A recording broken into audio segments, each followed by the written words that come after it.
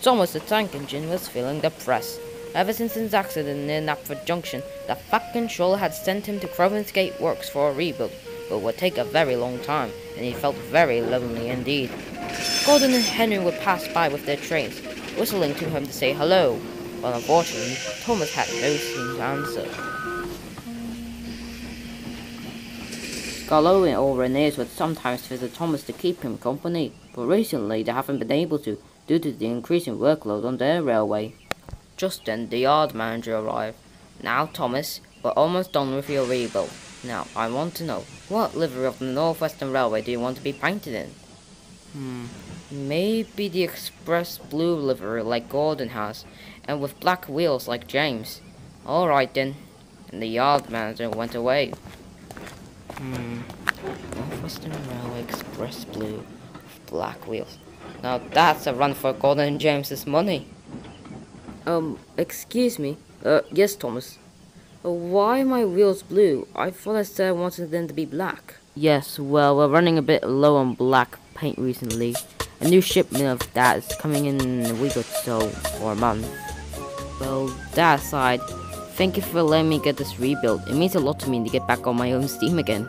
Well, I must get going. Goodbye. Goodbye, Thomas.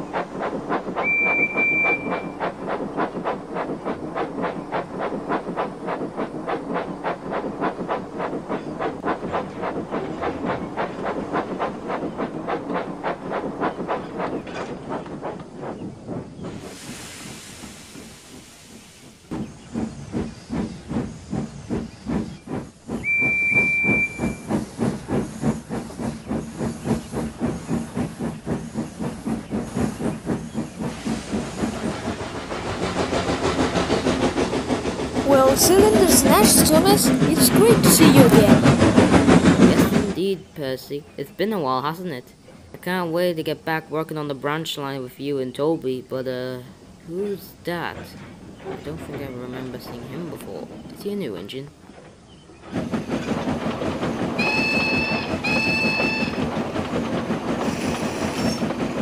Oh, you mean Duck? He came here not long ago. He helped me in the yard, and now he's the station pilot. So the Fat Controller didn't need me here, so he relocated me to the Farquhar branch. So, if you've been relocated to Farquhar, then what are you doing here? Oh well, the Fat Controller told me to send some trucks down here, and I just decided to send them to the siding myself. Ah, I see. Well, I'm going to the sheds for a rest, but I'll probably meet that Doug fellow, so I'll probably have a chat with him. Anyways, I'm off. Goodbye, Percy. See you later.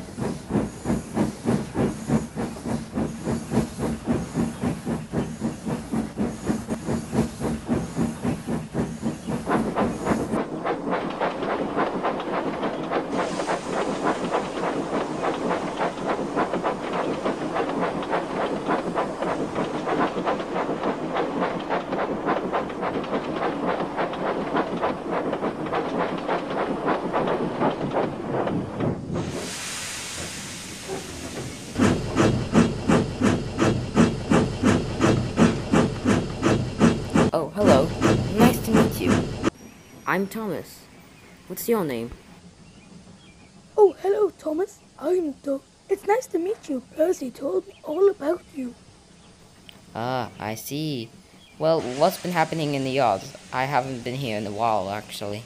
Well, me and Percy decided to teach the big engine the lesson until the Fat Controller came and scolded us. Come on, Thomas. The Fat Controller wants us at Timber's Sheds for an important announcement.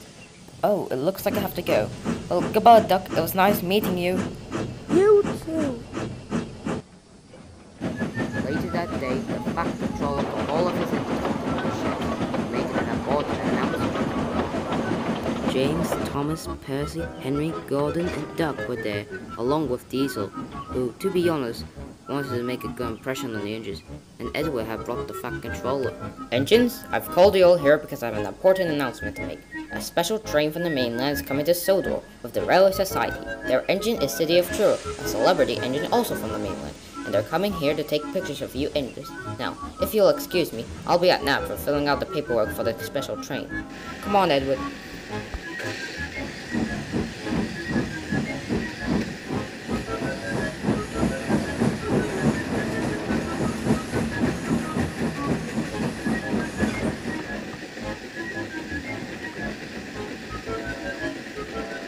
The engines were excited, but Percy was confused. Thomas, what is a celebrity? Well, Percy, a celebrity is an engine or person who's been in books, magazines, TV shows, and, well, basically any media who's very famous and called a celebrity. Well, you two, whoever this celebrity engine is, I hope he's not stuck up in a smoke box like some engines are. Oh, you twat, I can hear you now. I'm not deaf.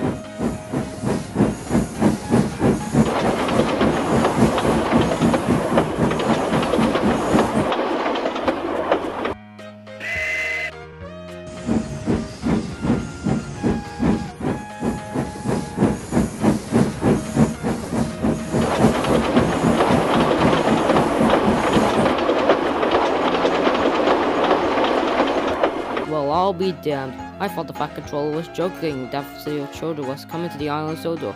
Well, here she is in the flesh, I guess. Well, what are you waiting for, Duck? Shouldn't you talk to her? What do you mean? City of Truro? Oh, she's too famous to notice me. Ah, rubbish. You're both great Westerners from Swindon Works. I'm sure you two will work out. Look, here she comes now. I'll leave you two to talk. Excuse me? Can I talk to you? Of course, dear. You're one of us, I see. All Swindon fashion and Great Western. I try to teach them our ways, even if most of them aren't from Swindon. But nevertheless, will you pretend how you speak Southwestern? Well, I guess I went ahead to tell my story one more time.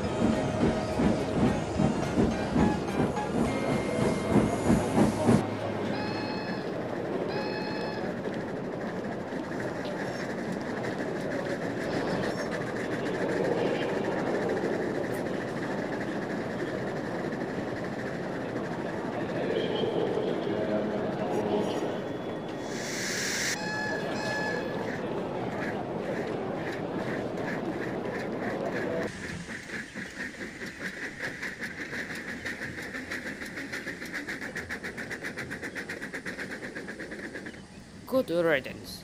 You two were chatting on so much last night, I could barely get a wink of sleep. Anyways, why is she so famous? She's just a common little tender engine like Edward and James. And besides, she had no dome. Never trust domeless engines, I say. They aren't respectable. She's famous. She was the first to go 100 miles per hour. Now, if you'll excuse me, I'll take these trucks to Wales.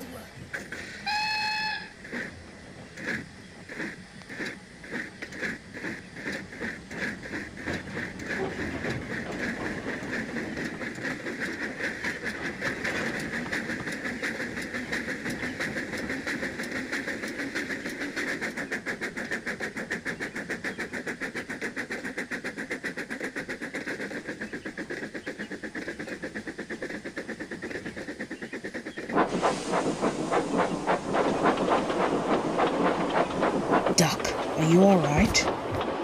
Oh, it's Gordon. He thinks he's so important just because he pulls the express and the fastest engine suit. Well, he does have an important job. And hey, when I'm finished shunting your trucks into the siding, why don't I tell you the time that Gordon fell into a ditch? You should have seen him. Oh, yes, please.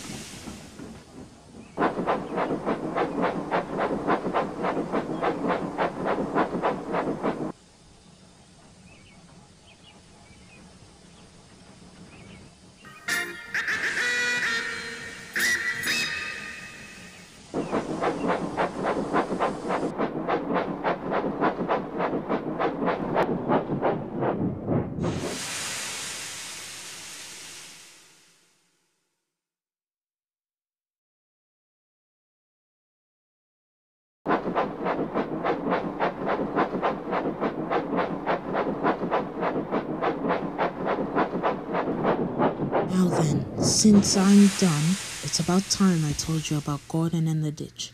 Well, it happened in... Wait a minute. That sounds like Gordon. And it looks like he's coming in really fast.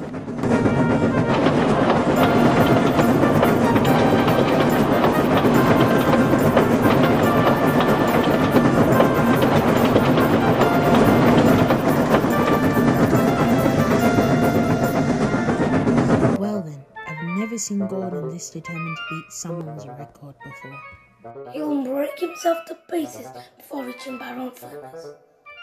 Now then, where was I? Oh yes, it happened in...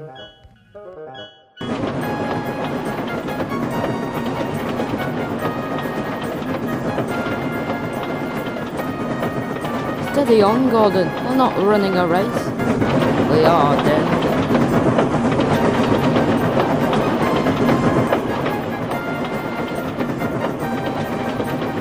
That's weird. The top of my dome feels loose. I probably need to go slower. But unfortunately, it was too late. Today on the viaduct, there was a teasing wind, which blew large puffs of air at random.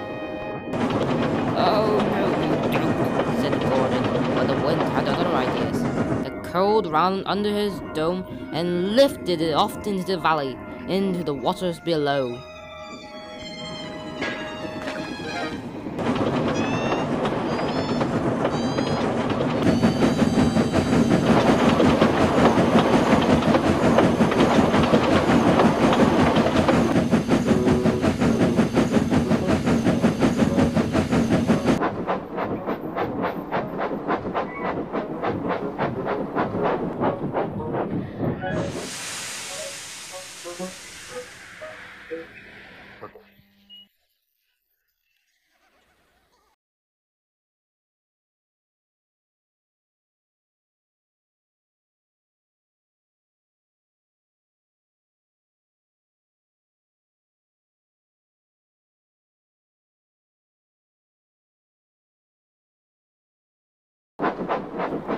On the way back, Gordon wanted his driver and fireman to look for his dome, but they both said, "We'll never find it now."